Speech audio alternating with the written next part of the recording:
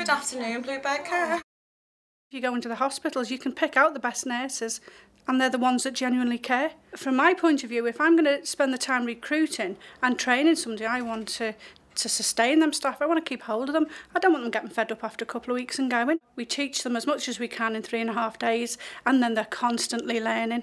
It's on the job learning, isn't it? And they learn something new every week, as I still do. It's important we have training every 12 months, refresher, just to jog memories. The families will ring to speak to the carer, knowing that the carer's there at a particular time, to ask how mum is before they'll ask mum, because they know mum will say I'm all right. So yeah, communication's very important, and the carers are very big on that here.